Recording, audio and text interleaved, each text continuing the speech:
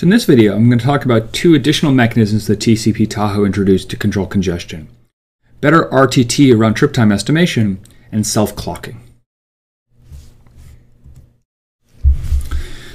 To recall, the TCP Tahoe introduced three basic mechanisms that allowed it to tame congestion and essentially allow the internet to work again. The prior video talked about a congestion window and this idea of the slow start and congestion avoidance states. Now let's talk about the second mechanism, timeout estimation. So it turns out that estimating your round trip time is really critical for retransmissions and for timeouts.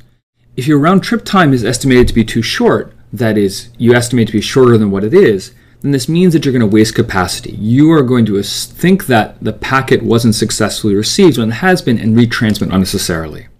This is then going to trigger slow start. So this is really bad in the sense if I have a nice window size, I'm sending data, but my RTT estimates are too short, I'm now entering slow start unnecessarily. Now, if the RTT estimation is too long, that's also a problem, because it could be that really I could have retransmitted a long time ago, the packet didn't get there, but let's say I estimated an RTT of 5 minutes when it's only a couple hundred milliseconds. Your protocol is going to sit there dead for 5 minutes before it issues a timeout and tries to do a retransmission. So this is fine, but the real challenge is that especially on the internet, as we've seen with packet switching, RTT can be highly dynamic. Furthermore, it can vary significantly with load. Even as you are starting to send things faster, you can change your own RTT, even if the rest of the world remained the same. And so how do you estimate RTT very inexpensively, very quickly, given these constraints? So before TCP Tahoe, there was a very simple mechanism, which is that R is your RTT estimate, and you'll just initialize it to something reasonable, like, okay, we'll guess 500 milliseconds or something. Then you are generating a measurement from the most recently ACKed data packet. So you say, okay, I sent packet 5 at this time. I now got the ACK at time plus 57 milliseconds, or say 200 milliseconds, and then I'm going to estimate M will be 57 or 200 milliseconds. I then maintain an exponentially weighted moving average, so alpha R plus 1 minus alpha M. So this is basically saying take my existing estimate and incorporate some fraction of my new estimate. So if let's just say R is equal to 100 milliseconds and my measurement is equal to 80 milliseconds, and alpha, which are the weighting of history to the present sample, let's just say alpha is equal to 0.9. So I'm going to weight history a lot. This is a way to sort of smooth out noise. Then the new R is going to be 0.9 times 100 milliseconds plus 0.1 times 80 milliseconds, which is equal to 98 milliseconds. And so this one sample at 80 milliseconds is going to sort of go 1/10 of the way between R and M. So you can imagine a lower alpha value means that you're going to weight the current measurements more versus a higher alpha value weight history more.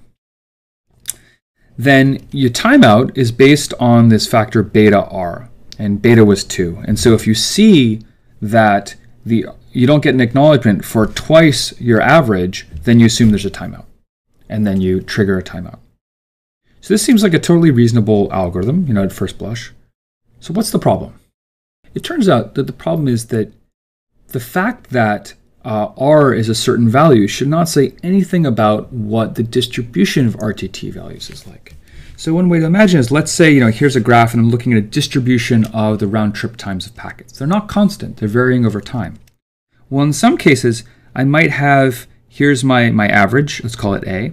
I might have a distribution like this, right? Where in fact, if I were to look at 2A, that less than 0.00001% of packets take that long, at which point a beta of 2 is a tremendously conservative estimate. But it could also be, I have a slightly different case, where here, let's just say I have another link or another path, which is B, where my distribution looks more like this. Where if I look at 2B, some say 20% of packets tend to have an RTT of that long. Depending on the dynamics of the network, you can have very different distributions of RTTs, and this approach didn't keep that in mind. And so for TCP connections that had very, very tight distributions, beta is way too conservative, and you end up being idle when you don't need to be. It estimates too large an RTT. But when the RTT has a very broad distribution, beta equals 2 is far too aggressive, and you end up retransmitting unnecessarily. So TCP Tahoe solved this problem by essentially including the notion of the variance of the RTT in its estimates. And so this is the algorithm that was proposed and which is used. And essentially what you're going to do is, just like before, you're doing an exponentially weighted moving average. You have this RTT estimate. And what you're doing is also measuring your error in the estimate. And so given I have this estimate R, and I have a measurement M, I measure the error to be M minus R. And I multiply it by this gain factor, and because these terms, I'm essentially multiplying by minus R. So there's the alpha factor that we saw in the prior approach. And then we measure the variance. And so the variance is, again, with weighted average, is the gain factor of the error minus the variance. So the basic idea here is we're measuring not only an exponentially weighted moving average of R, but we are also measuring an exponentially weighted moving average of the variance over time. And then our timeout is equal to the average plus 4 times the variance, where beta is 4. So this way, if we have, as before, if we have a very tight distribution, then with a variance like this, then we're going to time out when the variance is just, when you have a packet that's just 4 times the variance out. Similarly, if you have a very broad distribution, and your variance is going to be way out here, then you'll end up timing out when it's 4 times that value, and so it's very likely that the packet was actually lost. In the case of tremendous congestion, you're not getting estimates, nothing is happening. You exponentially increase this timeout. So here are 2 graphs from Van Jacob's paper which show the performance of this RTT estimation. And so what the faint line on the bottom shows is the actual measured RTTs of packets from acknowledgements.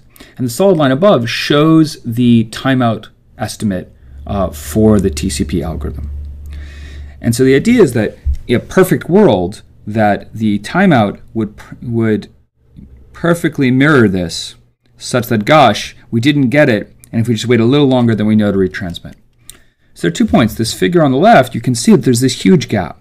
So TCP is sitting idle for a long time when really it could have retransmitted much sooner. There's also cases where it crosses. So this is kind of bad, where this means that the packet took longer. The estimate was in fact too short. And so if you look, this is the pre-Tahoe algorithm. On the right is the post-Tahoe, is the Tahoe algorithm. You see that it's tracking the RTTs much better, right? That the gap here between the observed RTTs and the timeouts is much closer. So the third improvement that TCP Tahoe brought was something called self-clocking. And this in some ways the greatest conceptual contribution of TCP Tahoe. This idea that you want to essentially clock out the packets that you send based on the acknowledgements you receive. And so this is the conceptual model that Van Jacobson laid out. So let's say I have a sender that has a really big pipe. We show by sort of being fat here, where the volume of these packets is constant, and the receiver also has a fat pipe. But there is this bottleneck link in the middle. Well, since there's this bottleneck link, what's going to happen is these packets that are sent very fast from the sender are going to be stretched out in time. They're going to take longer. And they're then going to be spaced out in time at the receiver. The receiver, if it generates acknowledgements directly in response to these packets, then it's going to be sending acknowledgements back with the same timing that it's receiving them, which is determined by this bottleneck congestion link. Then those ACKs are going to arrive. They traverse the bottleneck link. You can see they're much shorter, so they're not filling it, right? They only take a part of it. And then these acknowledgements arrive at the sender corresponding to the frequency that packets are arriving at the receiver. And then if the sender sends new packets timed by these acknowledgements, which essentially is going to inherently rate limit itself or space out packets in time so that they're entering this bottleneck link at the right rate. That is, just as a packet's leaving, like here, which then falls through with an ACK, a new packet starts arriving. And this idea of self-clocking, that you don't put a new packet in the network until one comes out, and you clock yourself based on this, is what allows TCP, in a very simple mechanism, to not stuff lots of packets into the network and to not suddenly send huge bursts of packets that saturate this link. Because you can imagine there is some queue here. And so even if TCP knows, oh, I can only send 5 packets per round trip time, if it sends a burst of 5 packets, then those packets might fall off the end of this queue. But if they're spaced out properly due to this timing, then it's going to be feeding them out at a nice steady rate, which will fill this pipe without overfilling the queue. And so the principle here is you only want to put data into the network when data is left. Otherwise, you're increasing the amount of data in the network and you're causing congestion. And so you send new data directly in response to acknowledgements. But also it's important that you send acknowledgements aggressively, such as we saw with duplicate acknowledgements. They're a really important signal to the sender. And so if you are receiving additional segments and the segments that you have missing segment, you should send acknowledgements for those segments aggressively so it sees that there are duplicate acknowledgements, that it gets a signal that something has been missed. It also knows on receiving those acknowledgements, those duplicate acknowledgements, that packets have left the network, and it can make decisions accordingly. So this is those 3 mechanisms of a congestion window, better RTT estimation that considers variance, and self-clocking are really the foundation of TCP Tahoe. And so in 1987, 1988, Van Jacobson fixed TCP with these mechanisms, as well as a few other tricks, and published this seminal TCP paper on TCP Tahoe. And this is basically solved TCP's congestion control problem. The internet started working again.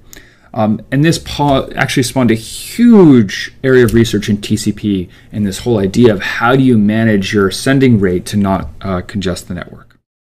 And so in this next, I've just talked about the first version, TCP Tahoe, but there's a long history. So in the next video, I'm going to talk about TCP Reno, New Reno, which are closer to what's done today. They add a couple new mechanisms.